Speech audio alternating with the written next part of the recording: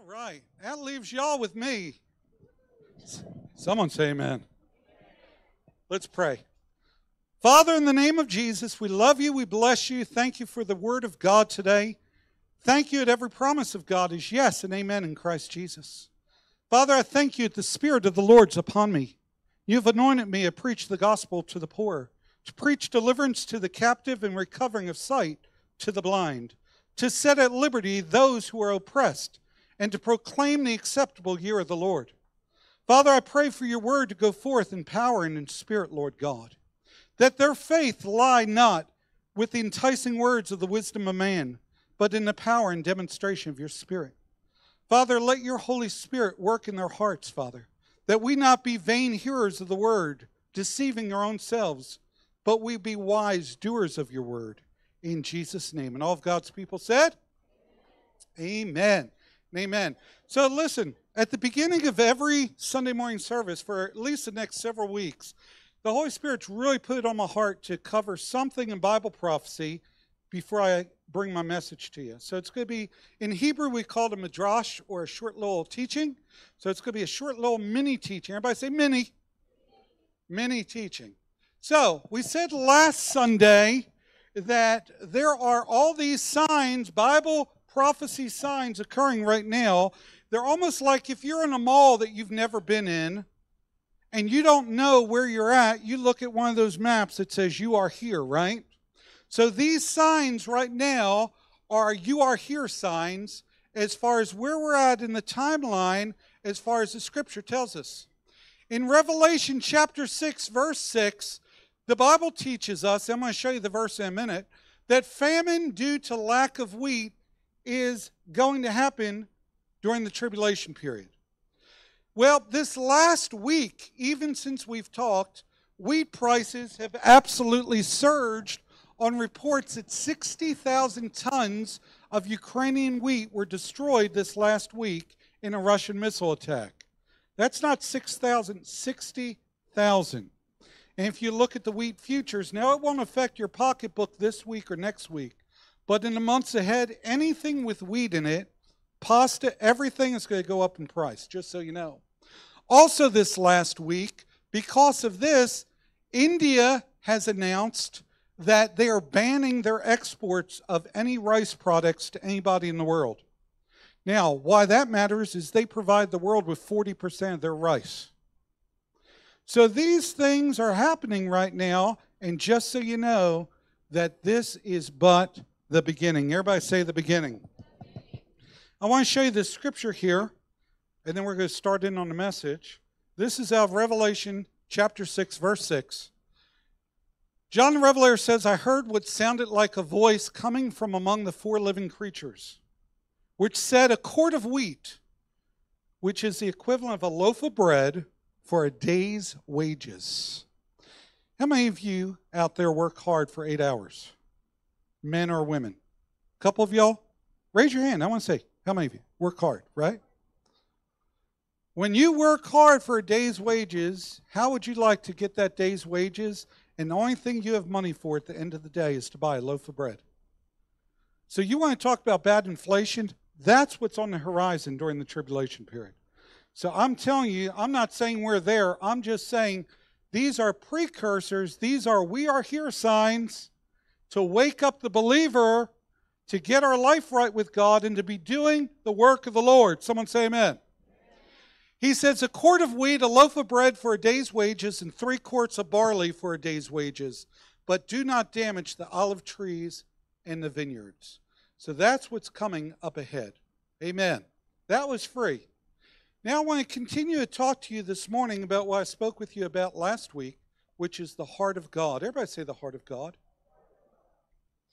How many of you know that sometimes Christian people and the world have the wrong idea of who God is in their mind?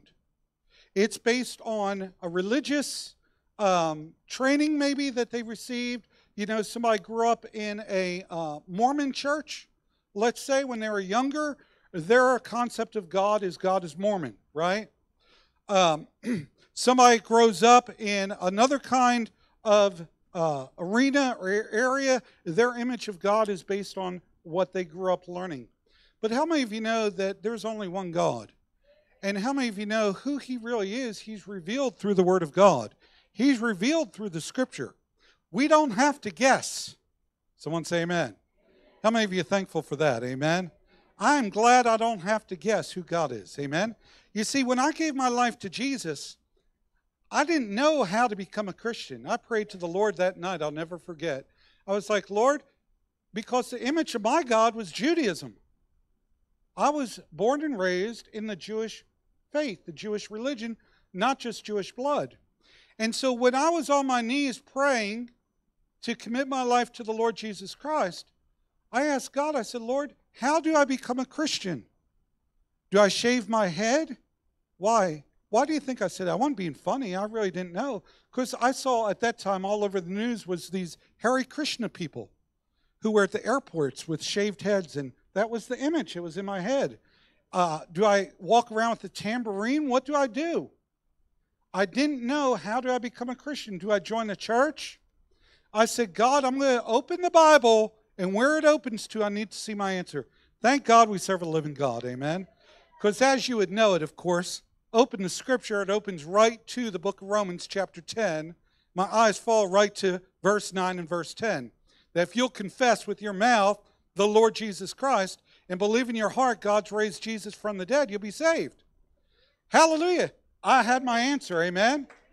And I started confessing and giving my life to the Lord.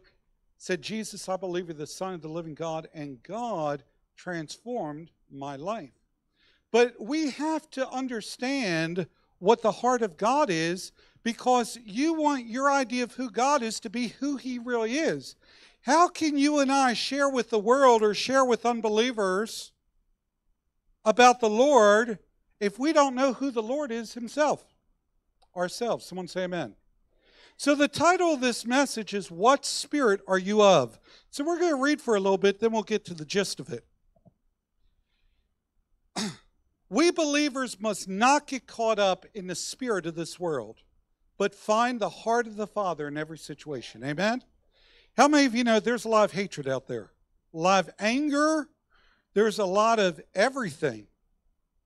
A lot of people being the victim. A lot of offense. Everybody's offended about everything and anything. Am I right? You ever met an offended person? They're all over the news, right? All you got to do is flip the station. There they are. Everybody's offended. Everybody's mad.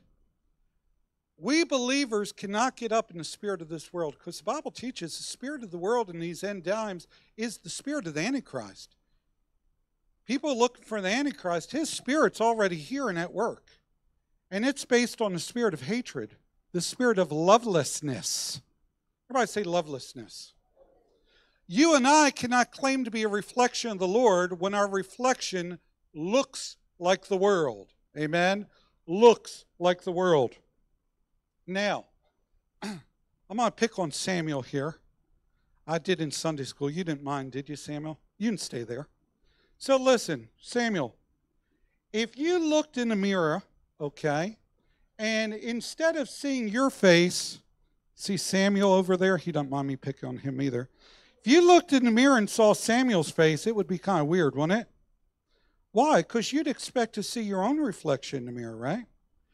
When you talk to men and women out there, guys, Heavenly Father's expecting them to see a reflection of Jesus in your life. But if your picture that you're showing them looks just like the world, they're not going to be impressed at all. Amen? Why do you think, thank you for your mirror, Cindy, this is not mine, it was borrowed, just so y'all know. Selfie, kidding. Let me ask you this. If the world expects to see Jesus, or when Heavenly Father expects them to see Jesus in you, and all we're doing is showing them the world, do you think people want the world if they're already in the world? No. Why in the world? They're going to say, man, why in the world do I want to be like you? Your life's more goofed up, messed up, and you live like twice the devil that I live. Am I right? The truth is, we need to be reflecting the Lord Jesus Christ. Everybody say reflecting Jesus. Look at your neighbor and say, Jesus wants you to reflect him. Now look at your other neighbor and say, Jesus wants me to reflect him. Amen. Jesus wants me to reflect him. Amen? How many of you know it's easier said than done? But the problem with the body of Christ in America, I'm just telling you, and it's every church everywhere. Why? Because churches have people. People have problems. People are either going to look like Jesus or they're going to look like the world. As believers, we need to look more and more like Jesus. How many of you have ever driven the twilight as the sun's going down? So the other night, my wife and I were driving and the sun was going down. We were coming home and driving through the hills and had the headlights on. And how many of you know that when the sun's going down, those headlights don't do you a lick of good? I mean, it's really hard to see. But the darker it gets out there, the more the light seems to help.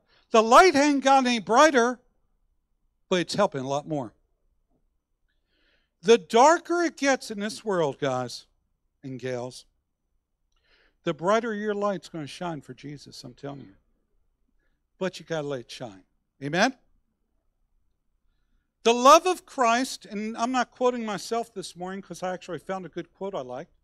The love of Christ always helps us see beyond the faults of others. Let me say that again. The love of Christ always helps us see beyond the faults of others. Amen? If all you ever see is somebody's faults, spouses, I'm talking to you. Uh-oh. If all you ever see is the faults of your spouse, you're going to be unhappy and miserable all the time. Now, if I see my own faults, now I've got the help of the Holy Spirit to help me weed them out. Amen. But if all I'm doing is looking at the faults of my spouse, I'm sorry, but you're not big enough to fix them. How many of you have tried? Don't raise your hand. You can't fix them. Only God can fix them. So, the only thing that I really have control over is me. Everybody say me. So it's, Lord, you work in me. You show me the issues I've got, and I'm going to trust you to work in my spouse. That's faith. Someone say amen. I'm going to read it again. The love of Christ always helps us see beyond the faults of others. When you run across those tough individuals at work who are acting like knuckleheads, you need to see beyond how they are today and ask Holy Spirit to help you see them with the eyes of Jesus. Because I guarantee you that God gets a hold of them, they will be different. Amen? So don't just see people how they are, see them how they can be and how they can become. Amen? Isn't that how God sees us? He doesn't just see Bruce, who is this goofed up, messed up teenager. I mean, goofed up, living on my own. And he just said, oh man, that kid's a waste. Can't do anything with him. He saw who I could be in Jesus. And he's not, I hadn't arrived. I'm still getting there, amen? But 42 years in the polishing machine. And a polishing machine doesn't get easier, guys. It gets harder. Amen? Because those rough edges, the easy ones go off first. Amen? Now he's working on the other stuff like patience and loving kindness. And amen. And all my staff said. John chapter 2, verse 23 and verse 25. Remember, the title of this message is, Do You Not Know What Manner of Spirit You're Of? Now when Jesus, was in Jerusalem at the Passover, during the feast, many believed in his name when they saw the signs which he did. But Jesus did not commit himself to them because he knew all men. Jesus knows everything about everybody. More than 3 people, please say amen. If you don't believe me, ask him. He knows everything about you. He knows what tone we have towards him. You ever get attitude with somebody? You ever get attitude with God? Come on, we all do, right? He knows it. He knows it. Jesus didn't commit himself to them because he knew all men. Jesus already had in mind the 12 men who would become his disciples and his apostles. Someone say amen. So he didn't commit himself to any of these and had no need that anyone should testify of man, for he knew what was in man. In other words, he didn't need me to go tell him what an awesome dude Samuel is. I'm just picking on you today, Samuel. Samuel's a man of God, just so you know if you don't know him, amen? He's a man of God. That's why I like to pick on him, because I know it's not going to bother him. He's not going to be offended. Right? Whew. Okay, thank you, brother. So listen, he didn't need the testimony of man. He didn't need me to give a resume for Samuel or for Pamela or for Jill. He already knows Samuel, everything about him. Knows his going in and his coming out. He knows you so well, he's got every hair on that head of yours numbered. Has a number assigned to it, Samuel. That's a lot of numbers, right? He's got a number assigned to it. So if one falls out, there's number 3,255 just fell on the ground. That's how well God knows you. You need to understand this is what the Lord teaches. He knows you and I intimately and deeply. Amen? Mark 3:13, he went up on the mountain, called to him those he himself wanted, and they came to him. He called his apostles, called his disciples. He knew each one by name, knew everything about them. They were the ones he chose. Someone say amen. James, now we're getting to the good part here. James, Mark chapter 3, verse 17. James, the son of Zebedee, John, the brother of James, to whom he gave the name Boanerges, that is, sons of thunder. Everybody say sons of thunder. People are like, that's kind of a strange name. Why would God call these two brothers? And James and John and Peter, the three of them, became the inner circle for the Lord. Somebody say the inner circle. They became the inner circle of the Lord, right? Why in the world would he call them sons of thunder? Did you know in the book of Revelation that God promises that the man and woman, the believer in Christ who overcomes, when you stand before the Lord, he's going to give you one day a white stone with a new name written on it that nobody else knows except for you. Now, I think that's the coolest thing in the world. People are like, what's my name? I don't know. God gives it to you. Nobody else could know. Right? So I'm not going to know. But I think it's going to be a cool name. I hope. Amen. But he gave these boys, James and John, this nickname, Sons of Thunder. Everybody say Sons of Thunder. Just sounds like it should be a movie, doesn't it? Sons of Thunder. Why do you think the Lord would call James and John the Sons of Thunder? Because he already knew about them. And there is something interesting about these boys. They were brothers. This is the story, Luke chapter 9, verse 52 through 56.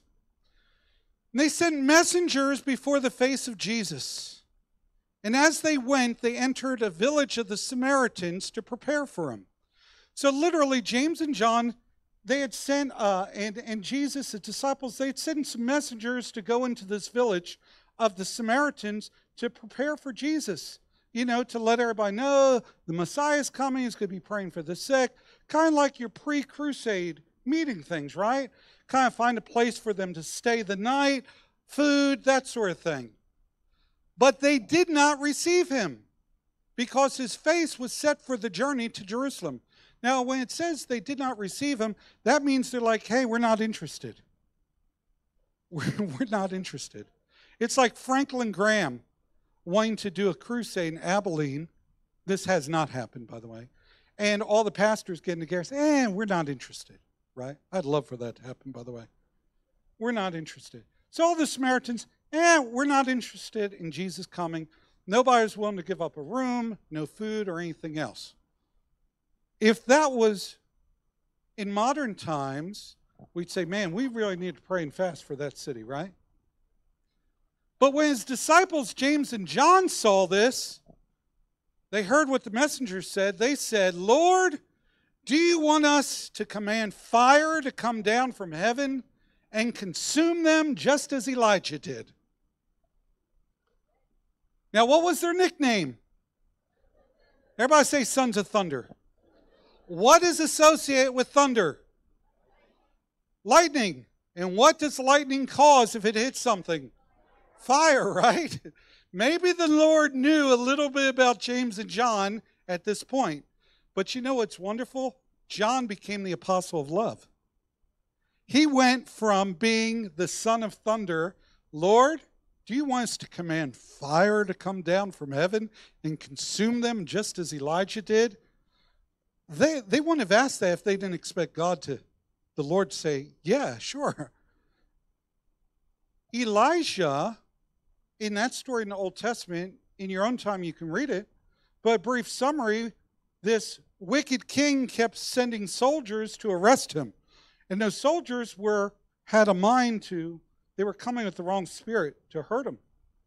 And every time they came up to him, fire came out of his mouth and devoured them.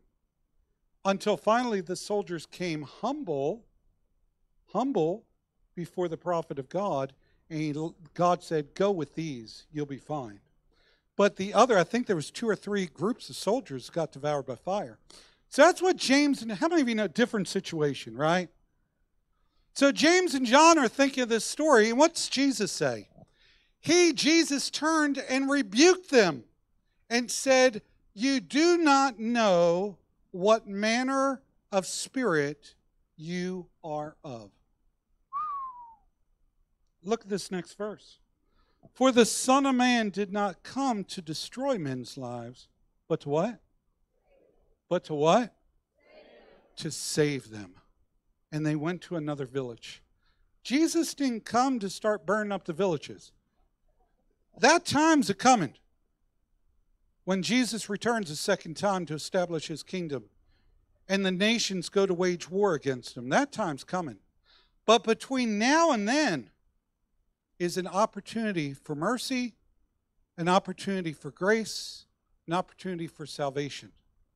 Because Jesus did not come to destroy men's life, but to save them. Jesus came to save your life. Everybody say, save my life. How many of you are thankful for that? I mean, really, in your heart, thankful. To save my life. To save your life. From what? From eternal fire and destruction. It's easy today to get caught up in they're all evil, God. Let's just destroy them all. Who said yes?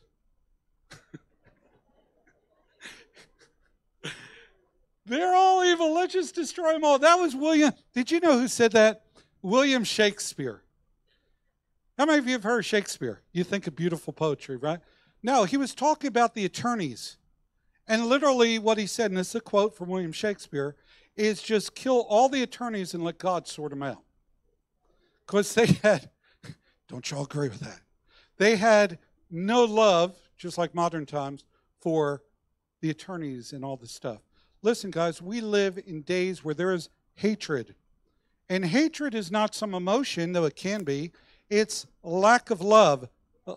Lovelessness. Everybody say lovelessness. An absence of love. Just like there's no such thing as darkness. Darkness is simply the absence of light. Darkness is not a thing.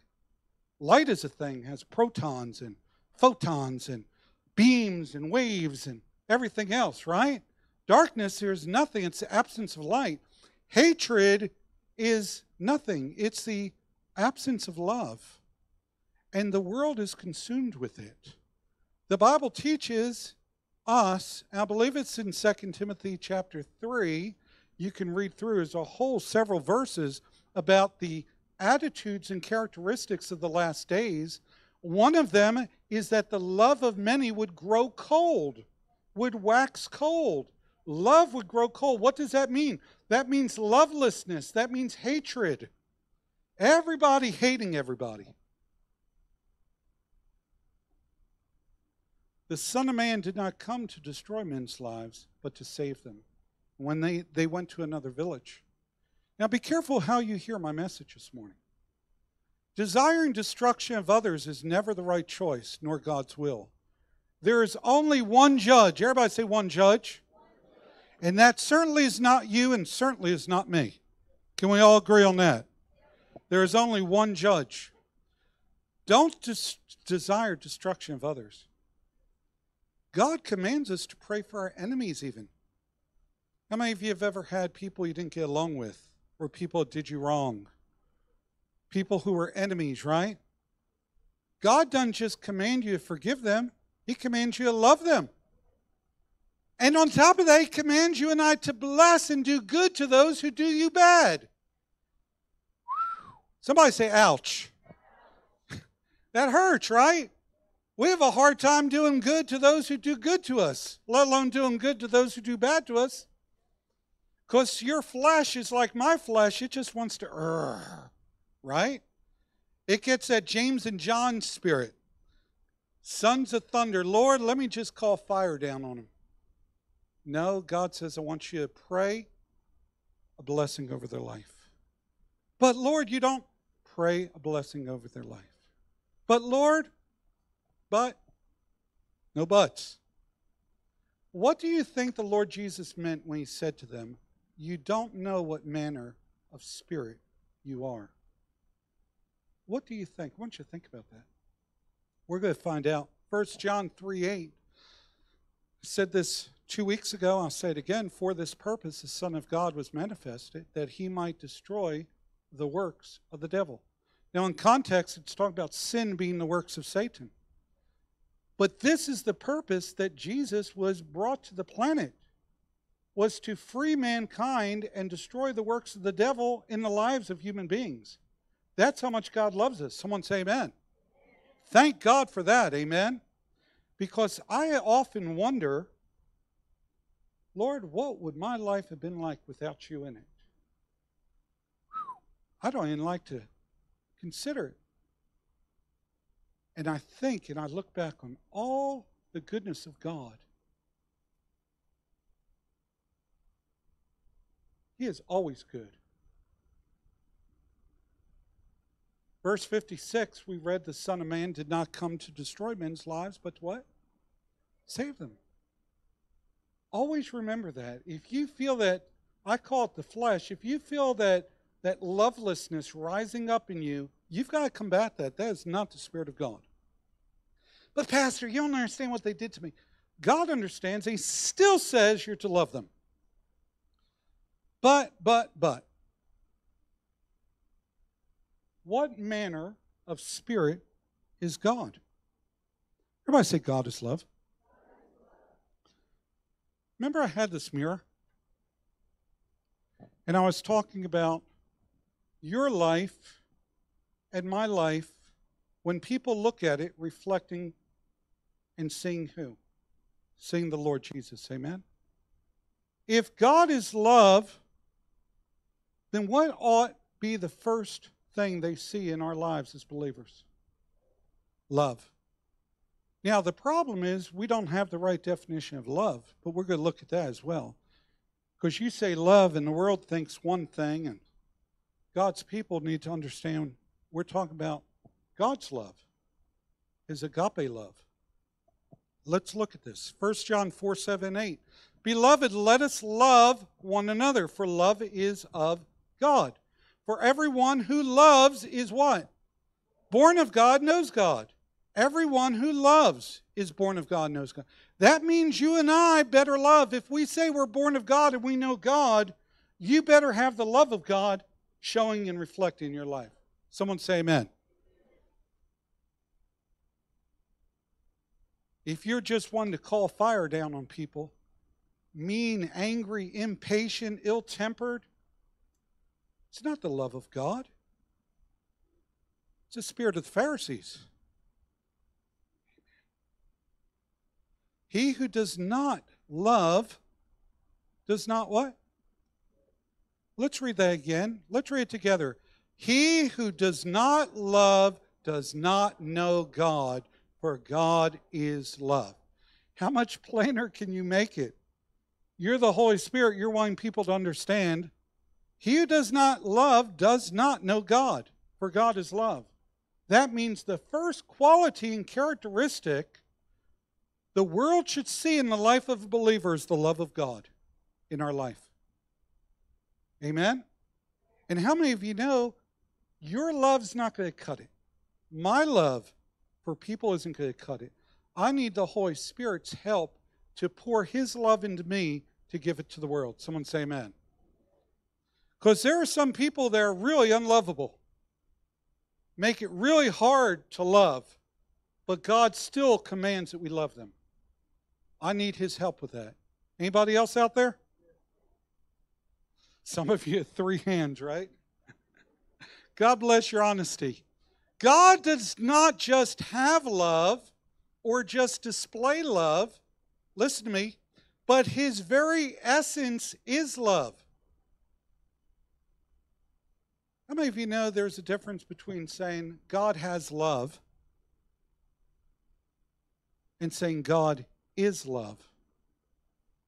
That means apart from God, there is no, because God is love.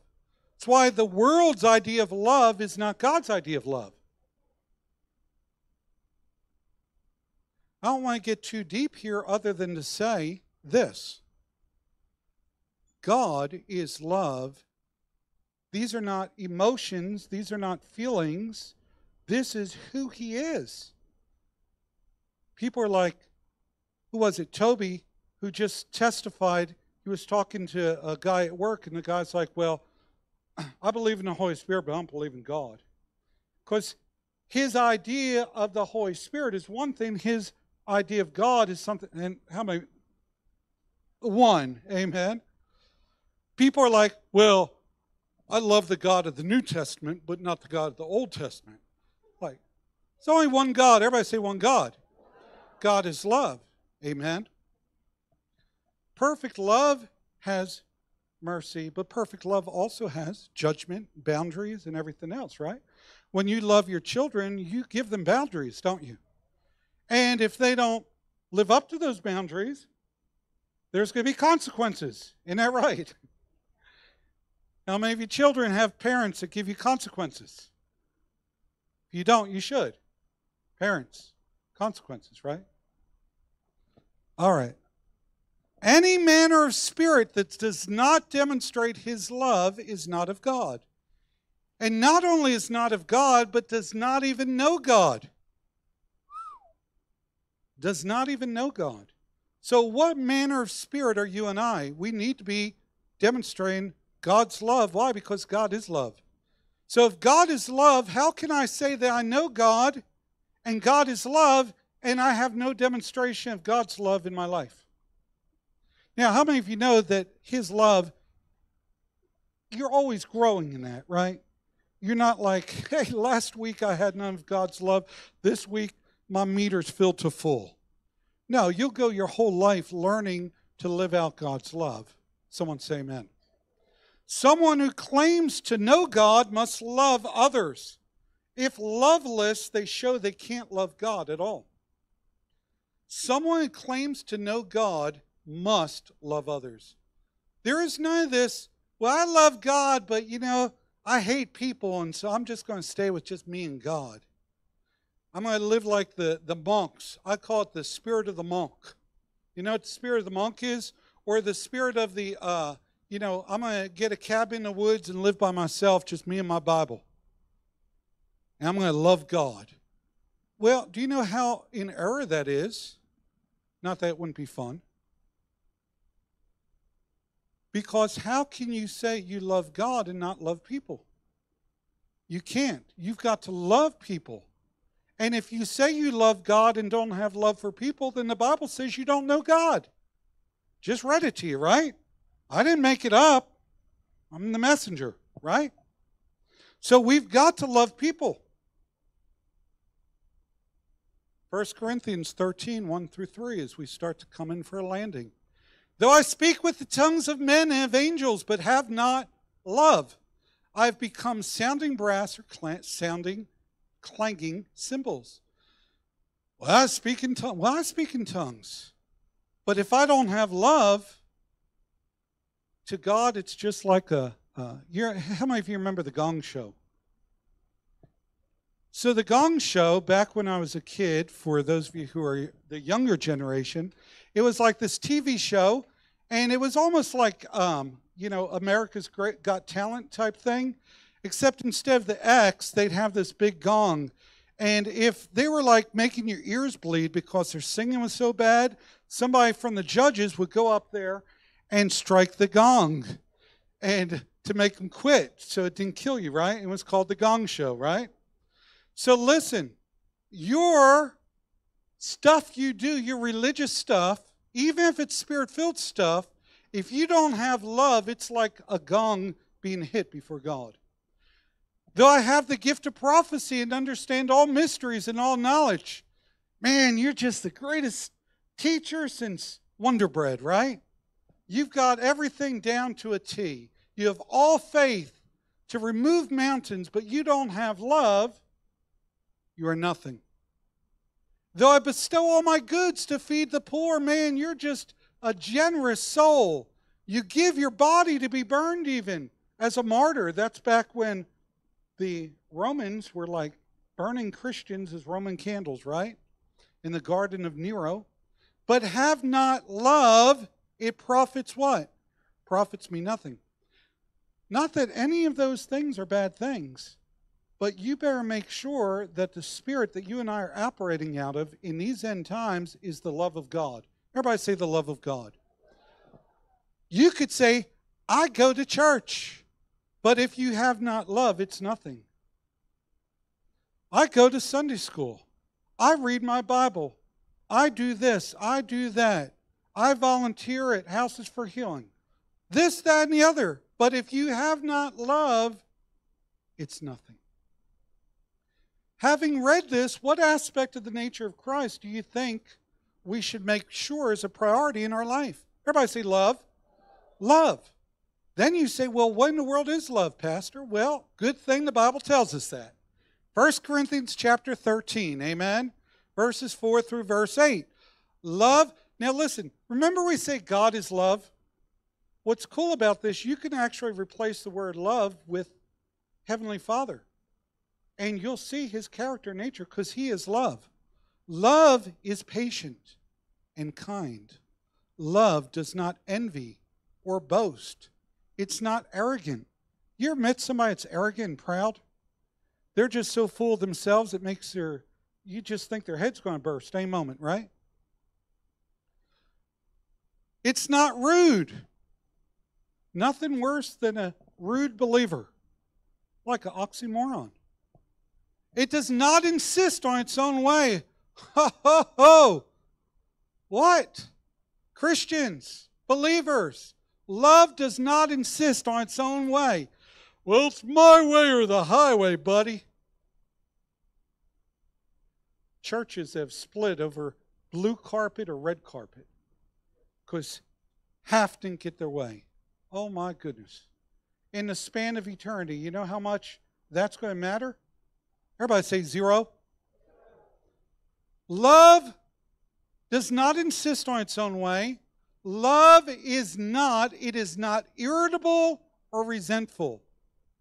If you're one of those people that's always irritable, always have a chip on your shoulder, I know nobody here, but maybe somebody out somewhere else.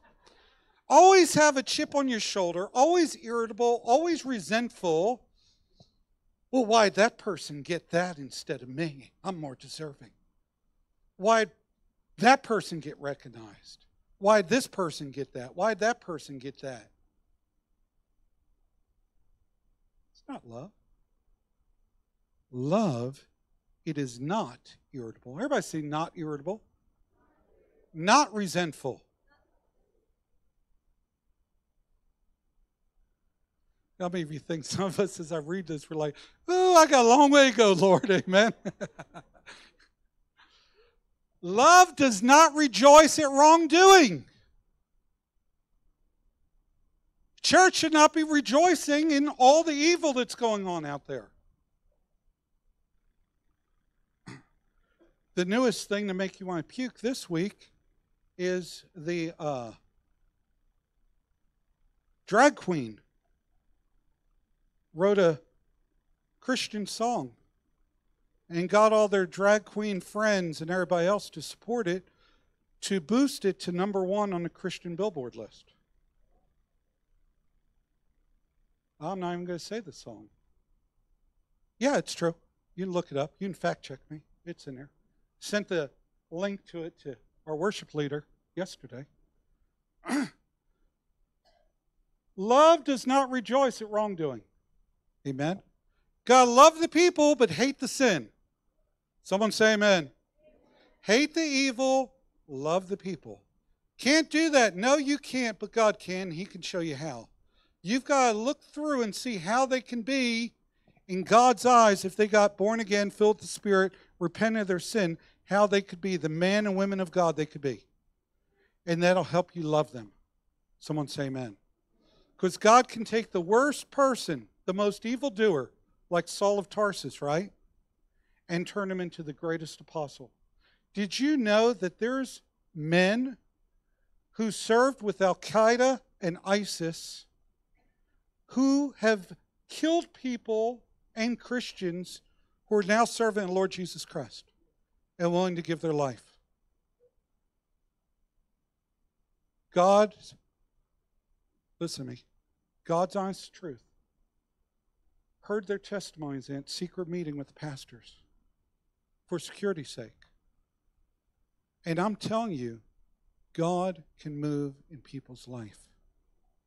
Remember, the devil came to destroy people. Jesus came to destroy the works of the devil in people's life. Amen? Love bears all things. Everybody say bears all things. It doesn't mean love is a bear. Right? Not rude, not irritable. Love bears all things, believes all things, hopes all things, and what? Endures all things. Man, today somebody gets their feelings hurt. Dear Lord, they're ready to get divorced tomorrow.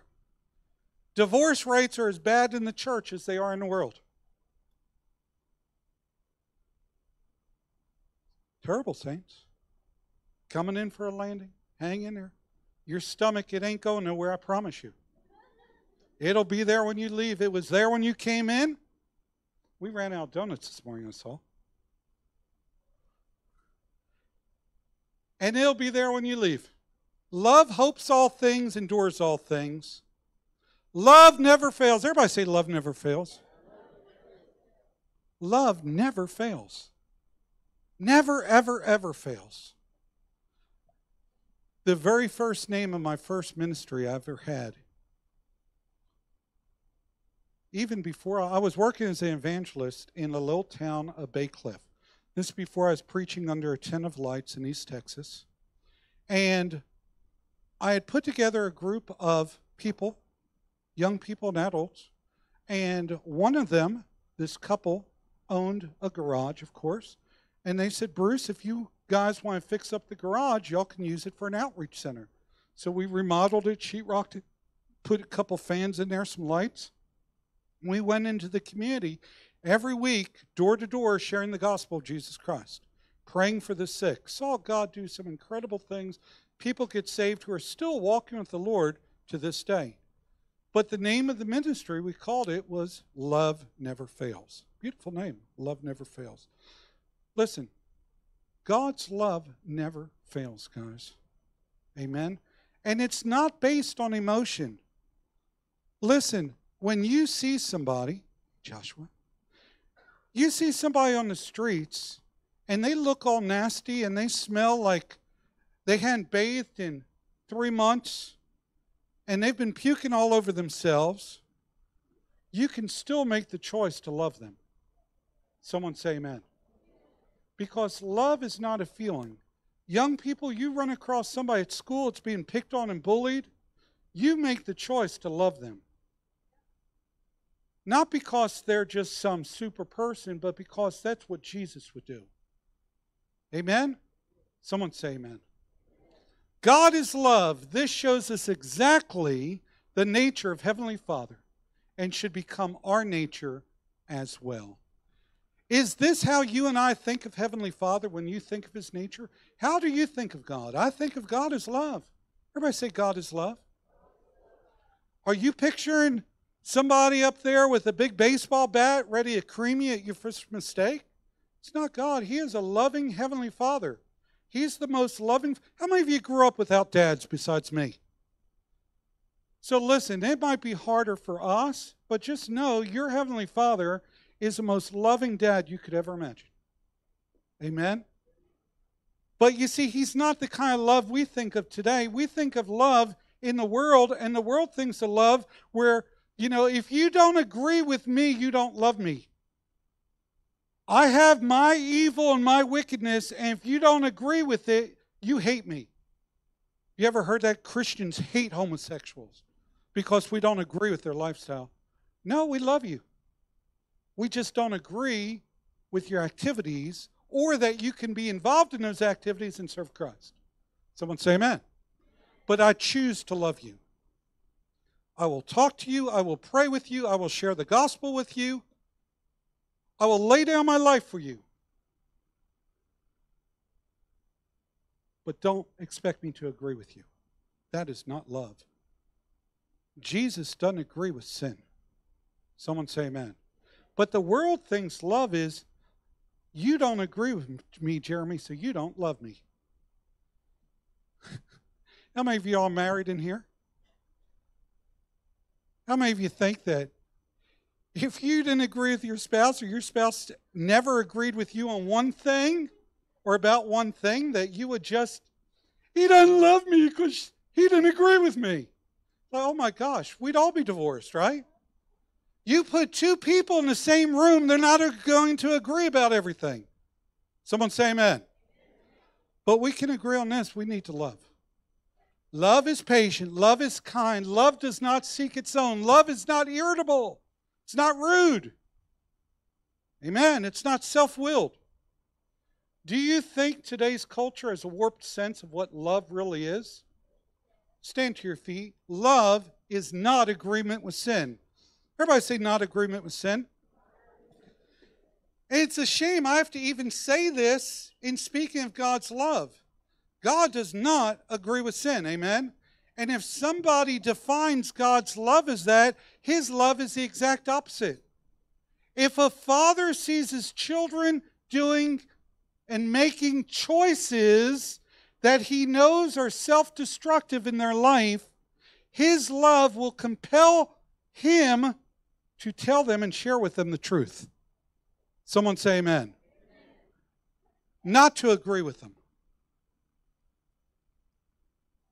Are there areas of your own life now, that you see clearly now that you must grow into Father's love so that you reflect Jesus?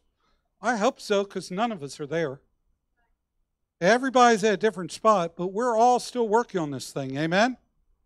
Have you ever met someone who claims the name of Christ but demonstrated no glimmer of His love toward others? That's not how we need to be. Amen? I want people to see me, to see a reflection of God's love. Sometimes it requires time. Sometimes it's hard. Why? Because love isn't selfish. If all you're ever doing is looking out for your own stuff, your own self, that's not love. That's how the world lives. Am I right?